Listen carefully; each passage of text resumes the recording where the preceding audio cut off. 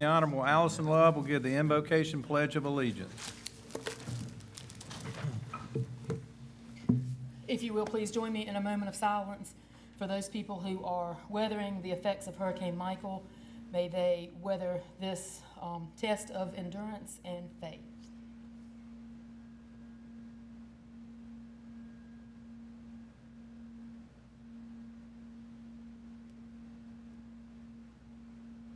Amen. Amen.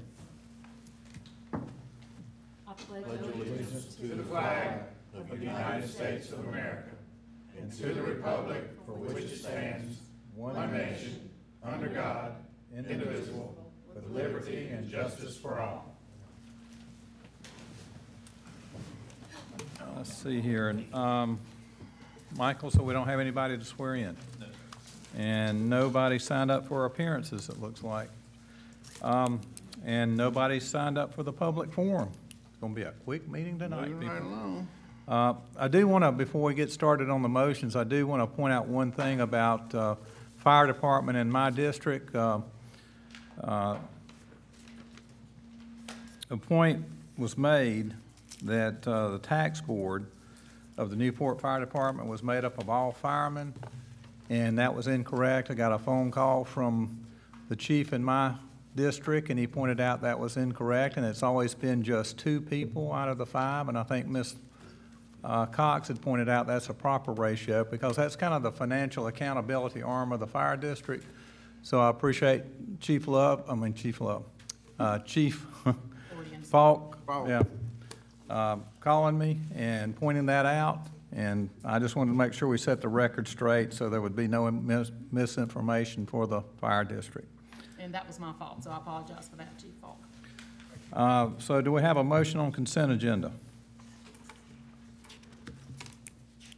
Move to approve. Second. Discussion. All those in favor say aye. Aye. Opposed, no. Next item, public hearing. Council hold public hearing and consider second reading of an ordinance to amend the code of the County of York, South Carolina, Chapter 155, Sections 155.009 and 155.428C, in order to amend the definition of major roads to comply with SCDOT standards, to increase the minimum lot width standards for new residential development on major roads from 100 feet to 350 feet, to invoke the pending ordinance doctrine, to provide for a public hearing, and to provide for other matters related thereto. Anybody want to speak against this? Yes, sir. And when you come forward, if you give your name and address to our clerk to council. My name's Tony Smith.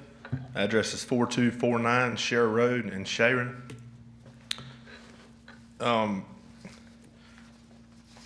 Didn't have much time to prepare for this, but just kind of looking over some of these roads that they're calling major roads, that would be like Cameron Road, Carson Road, Sanford Road. I mean, just a lot of small roads on the western. I see there's a lot in the western side of the county. I fall under Mr. Winkler's district, so I was mainly looking around home, but this is going to affect a lot of people. And I feel like that this hadn't been publicized enough where people can make a decision, you know, to voice their opinions. I mean, this is taking, you take Cameron Road, for example. You know, that's a lot of farmland out there. You got a 15-acre tract zoned agriculture. Okay, well, if the farmer's getting old, he wants to cut 2 tracts off of it and gives to his kids. Well, I mean, if he doesn't have, what's it, 1,100 foot of road frontage, he can't cut 2 tracts off to give to his kids. I mean, this is going to affect a lot of families and their property values. But I just think that this needs to be delayed until it can be, you know, publicized what it is and how it's going to affect people. Thank you. Thank you, sir. Anybody else opposed? Yes, ma'am. My name is Cheryl Boyd. I live at 2454 McGill Road in Smyrna. I'm also a local real estate agent here, and I myself did not have enough time to prepare for tonight. But I would like to say I also have looked at the maps and all the roads. There are more roads, in my opinion, that are considered major roads than minor roads based on that map. The road I live on is, the nickname for it is Snake Road because it's so curvy. I don't know how that could be considered a major collector road as well. I know folks now who have, one particular family who's inherited a 125-acre tract of land here recently. It's going through probate right now. With this 350-foot road feet of road requirement, it's going to affect what the family can sell that property for and affect their inheritance. I think there should be a little bit more thought and input put into this before it's passed, and I think that a lot of folks and don't realize what's going on with the county because they're not in the pulse of it. And I think they don't realize what's happening to their property until they get ready to do something with it. I know that firsthand from selling real estate. And I think a little bit more, I'm opposed to it, I think, because I think there should be more thought put into what roads. There's so much changing going on down at the county, and I could probably keep you here all night with some issues, but I'm not going to do that. But I would like for you to, I don't think it should be passed, and I think it should have some further input from more members, more people that live in the county. Thank you. Thank you, ma'am. Anybody else want to speak against? Anybody want to speak in favor? Do we have a Second. discussion? All those in favor say aye. Aye. Opposed, no. Do we have a new motion? I'll motion to, I don't know if this can be done, but I would like to motion to defer it and remove the pending ordinance doctrine until we get time to get more input on some of these roads, because I do believe there are a lot of roads in not just my district, but in Allison's district and Christie's district that are listed as major roads, that if you go ride those roads and look, they're not major thoroughfares in my opinion. And we have stopped that without that extra input on that, and so I'll make the motion to defer and remove pending ordinance doctrine if that's possible. Can I have a second for discussion?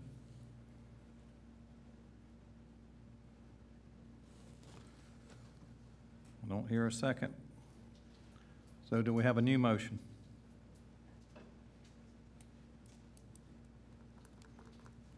I don't think that I have an issue with deferral. I don't think we need to lift pending ordinance because the reason why this was brought up was to address some major concerns that are happening in an area where basically developers are getting around what the intent of the existing ordinances are, and it's resulting in a major road problem that will prevent the county from being able to grow healthy in the future. And I'll just say that one of these roads that's on this list is a road I live on, and I do share some, concerns about that. But I do think moving forward with second reading would probably move this faster along. Either there will be some review by staff after that to come back and address the concerns that were brought by the two constituents that showed up. But I don't think anyone on this council is interested in trying to ramrod something. We're trying to address a significant problem. This was something that was brought to us by staff as a good way to react to it. So I don't know if I'll just state my position. So. I'd like to make a motion then. I'd like to make a motion to approve second reading and defer third reading no sooner than November 19th. That gives you that time to work out all the differences of this. So do we have a second on that? I'll second that, but I wanted to say something else. Ms. Love, discussion. So I think that one thing that might be a good idea, David, is this the list of all the roads that it would affect?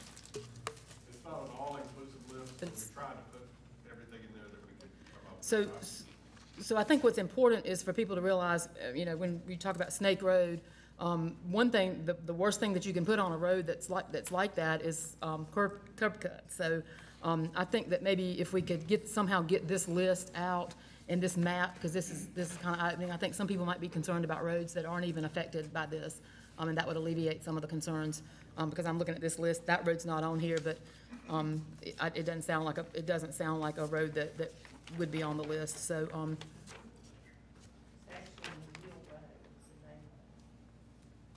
Anybody? Snake Road. Snake Road's right there. It's McGill got Road's on there. Anybody else? They, Mr. Williams? I know that this was the first attempt to address serial lot splits, which we need to, I think. But one thing that the first gentleman brought up that hadn't thought about was, that, you know, if, because there's family exemptions involved in serial lot splits and that kind of thing. But what Mr. Smith pointed out, that if you don't have enough road frontage, then that limits how you can give it to your children. I don't know if that can be addressed in the family exemption too, or if this is going to do that. So that's while we're looking at things, I guess add that to look at. Could it, following up on what you're talking about, Chad, could you not do a common drive? Isn't the point of this was to do away with the multiple driveways we're seeing, and you could just do a single common drive that split out? Am I wrong when I say that, David, or would that be allowed, or? It's just an administrative nightmare. Yeah, well, I get that part, yeah.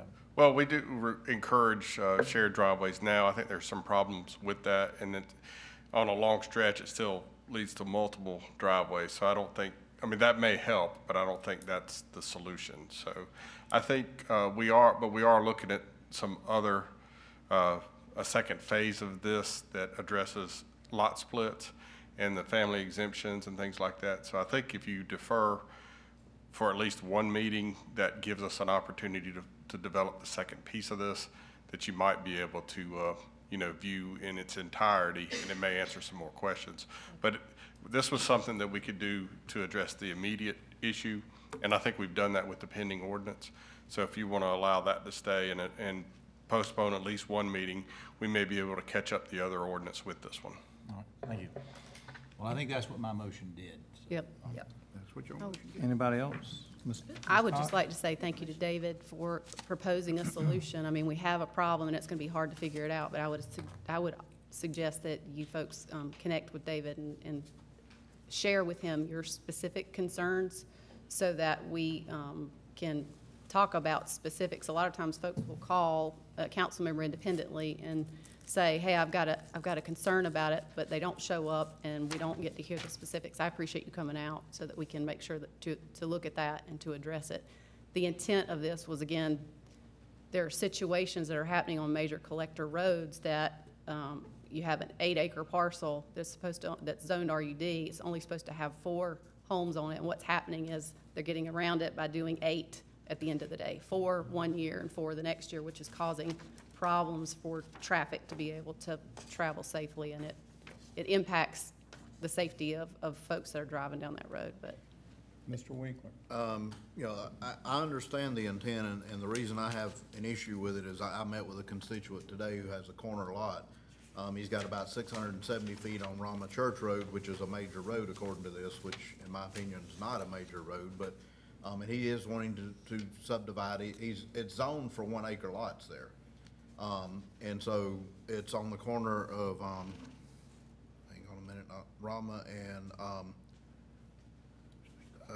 the other road is a dirt road, and I'm trying to remember the name of it, on Allwood Road. And so he's gonna divide 1-acre lots along Allwood Road, which is a minimum of 100 foot of frontage. But he can't do that. He's being told because of where it's at in the proximities, he's gonna have to do shared driveways on that side and he's got over 150 feet on most of those lots. But then on the Rama Church side, he's got 670 feet. So he can't do 2 drives on that side. He can't split. And it's a little confusing for some of this stuff because to me, like in this example is one I've met with, he could do 1 drive off that side, the major road side, but there's a home there now and it comes off the dirt road. But he's being told he can't subdivide the backside to do 1 road off of that because there's not enough frontage on that side. So there's a lot of other implications on this that we may not always think about.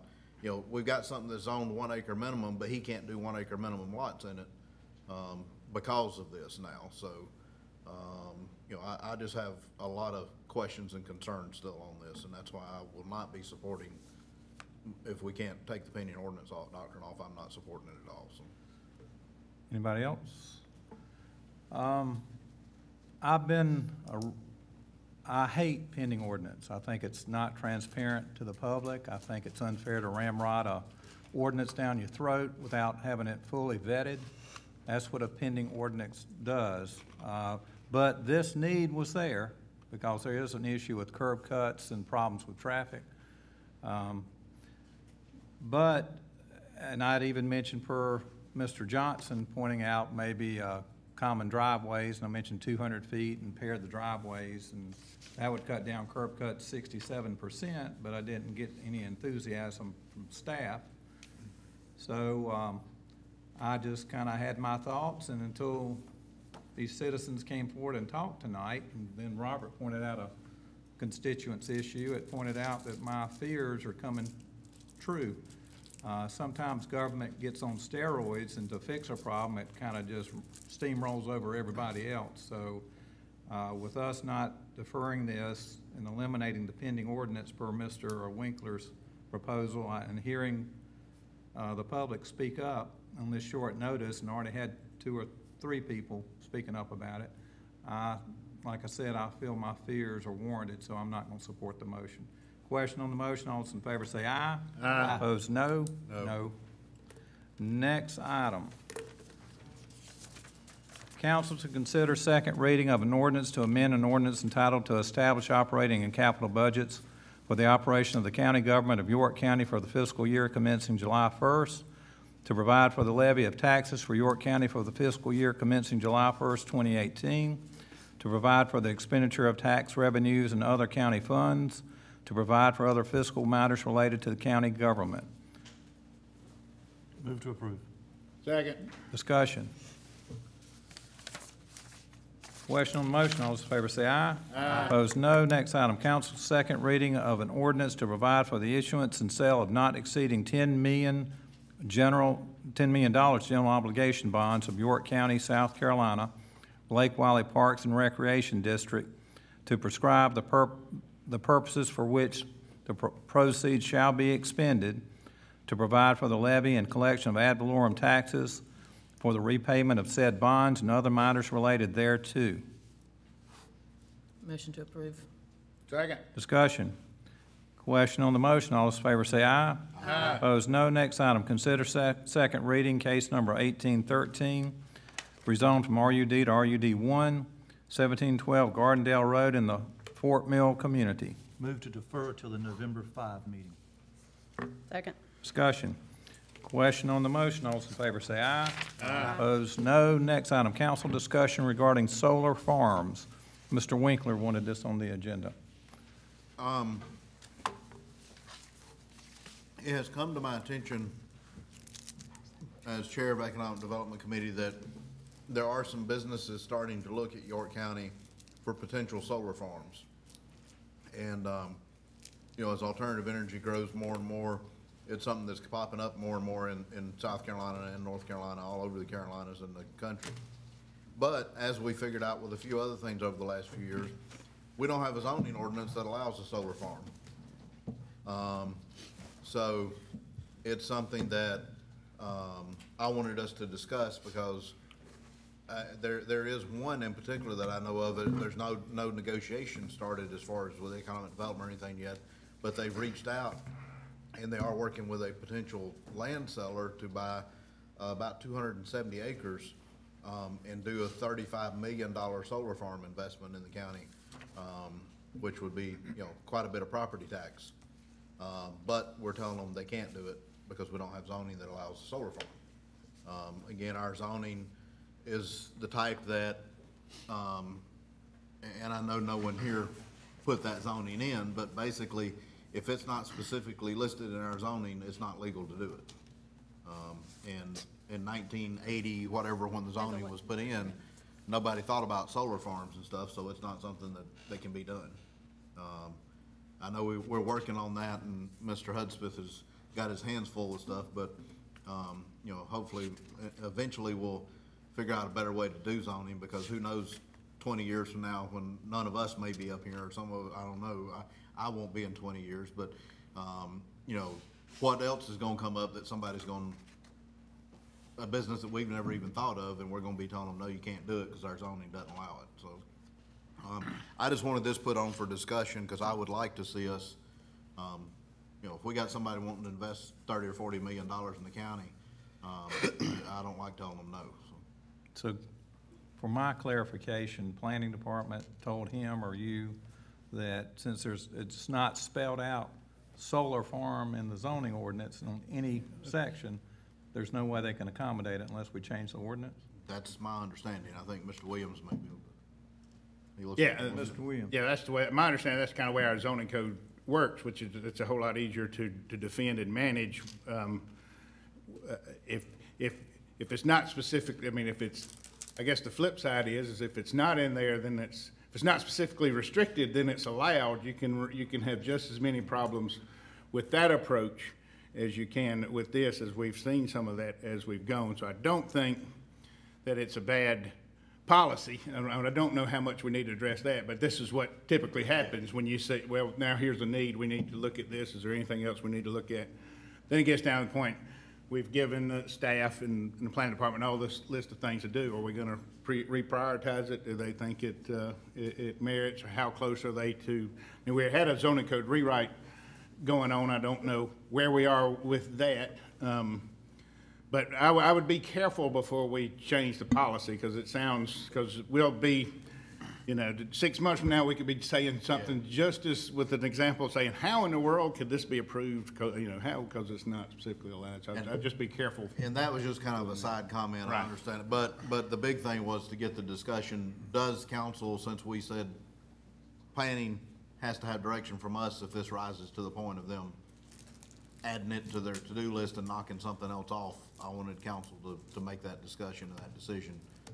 And perhaps, Mr. Chairman, perhaps I'm naive on this. It seemed to me that you look at most of these zoning ordinances, they list out 100 things you can do in them. It seemed like you just add number 101, and solar farm. And this is not a rewriting of an entire ordinance. This is a slip in one word and the ordinance now fits it. And maybe which zoning classification is best for it. It seemed to me they're gonna be out in the agricultural area, so maybe you just add it onto one of those. I'll leave it up to staff, but it would seem to me this isn't a major undertaking like rewriting the entire planning code or creating the ordinance we just talked about a few minutes ago and passed our second reading on. This is just a slip in solar panel farm and rolling on our merry way. So I fully support doing that and getting it done, if needed, getting it done quickly. Yeah, David, can you just find the appropriate, you want to say something? I was just going to say, can you find the appropriate? That easily, too. I definitely wanted that. I don't think it's a extremely labor-intensive kind of ordinance to write. I think it's more than just adding one line in there. There's, you have to craft a definition. You'd have to determine which districts it goes in and what type of restrictions you might want to put on it. But that's something we can run concurrent with what other things we're doing. So I don't think it's going to take a. Mr. Johnson said it's kind of just finding the appropriate one that you can slide it in. So, I mean, I think we can run that with everything else we're doing without. You don't think it'll kick anything down? I don't think so, Right. yeah. So is this, I've never tried to Think- regulate a solar farm before, so I don't really know for sure. There's- but, No. yeah, does this require, Michael, of 3 readings to do this? Yes, it does, yes, sir. Okay. Yeah. Yes, sir, Mr. Chairman. And there's several ordinances out by cities and local governments within the state of South Carolina that have already implemented it. So things that have been approved are already in existence, and Yeah, I think we could last use year or that the to year before, guide they did us. some economic incentive stuff in the state. Yeah, I'm not always a big fan of doing what other counties do, but in this case, I think this is the perfect example when you, no At reason least to use it reinvent for the some wheel. time guidance. Exactly. Given some, I think clearly we need to have the flexibility to be able to do it. Given some recent issues and not so recent issues that have happened in my district, I think putting it as by right probably isn't the way to go. I think probably using a special exception for a mega farm, you don't know, I mean, if it applies in a district by right, it can be a very hairy thing. That would be my only suggestion, is that that staff consider that and make sure that we're not locking people in and putting things in crazy places by right. Everybody, Mr. Roddy, everybody good? I agree with Councilmember Cox. If you just stick it in AGC, then it could pop up anywhere in AGC. But if you said it was is maybe allowed, but a special exception, then it's more of a case by case, because once someone puts one in, some brainchild in the garage may say, well, I'll just start one up right here between these two houses and try to give it a go and start one from the ground up, but we wouldn't want that to happen. But so keep in mind the special exception part probably is a little more solid way to kind of back this up. And I'm sorry. Ms. Love? And the question is it AGC or is it commercial? I mean, is it a bit, I just don't know enough about solar farms, but if whether or not it's AGC would be a question that I would have. Yeah, I think David and them just need to work it out the best category, and then we take it from there. I guess. Yes, sir, Mr. Williams. If somebody wants to put solar panels on their house, do we have a mechanism to do that now, or is that specifically prohibited too? I mean, that I think while we're looking at it. Right, exactly. So, but did somebody just put them up, or are they allowed? Because they should be allowed, and they probably are. But They're integrated into the house. okay. Okay, so next item, council discussion regarding Church Road campsite development. I would ask, we've just gotten a bunch of information just now, so I'd ask that we defer that to the next council meeting. Okay, everybody good with that? Okay, next item, council to approve the creation of new positions in IT, GIS at no additional increase to the current budget. Move to approve. Second. Discussion? All those in favor say aye. Aye. Opposed, no. Next item, council to approve additional electronic storage needed for Isilon storage and data domain to Round Tower in the amount of $252,212.15. Move to approve. Second. Discussion? Mr. Chairman. Yes, sir, Mr. I do want to Johnson. point out that if you read the packet, and I'm sure everybody did, the reason we're doing this is because we need high-definition storage for the body cameras that our sheriff's deputies are now wearing. I think it's a great idea that our deputies are wearing body cameras. That was required by the legislature.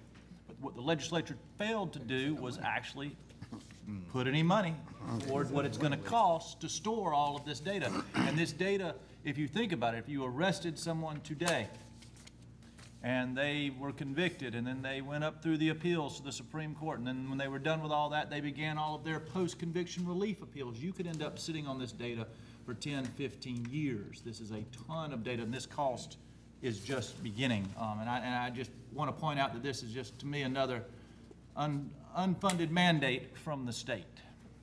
Well, and I guess another difference, not like we got surprised by this. One of the biggest surprises was we thought that you wouldn't have to have it in ultra high definition, but we found out that you do have to store it in the highest definition possible, which is quadruple the space requirements. Everybody good? Kevin, you got any comment? Question on the motion, all those in favor say aye. Aye. Opposed, no. Next item, council to approve first reading of an ordinance to amend the code of the County of York, South Carolina to dissolve the York County Board of Rural Fire Control, to transfer the rights and responsibility for administering the York County Rural Fire District to York County Council, to establish the Fire Advisory Committee, to otherwise provide for the provision of fire protection services in York County, and to provide for other matters related thereto. Move to approve. Second. Discussion. Question on the motion. All those in favor say aye. Aye. Opposed, no. Next item, committee reports. The Honorable Finance and Operations Committee Chairman, Mr. Michael Johnson. The Finance Committee met today at 5:30. We considered applications and service for the Veterans Memorial Park Advisory Committee.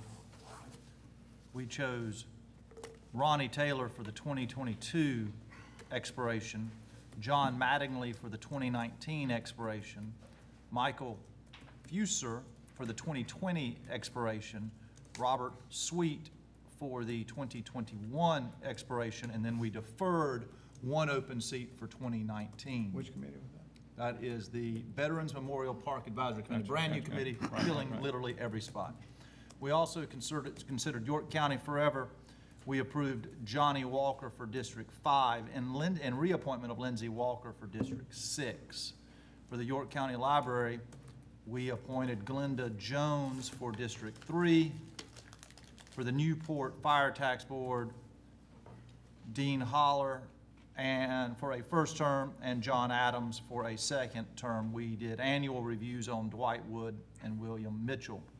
For the Employee Grievance Committee, We approved Bryant Cook for the purchasing district and Sabrina Moore for the prison district. And the Planning Commission, we reviewed all Planning Commission members, found one potential issue, and have advised the treasurer to look into that. Thank you, sir. Any new non-agenda comments from council members?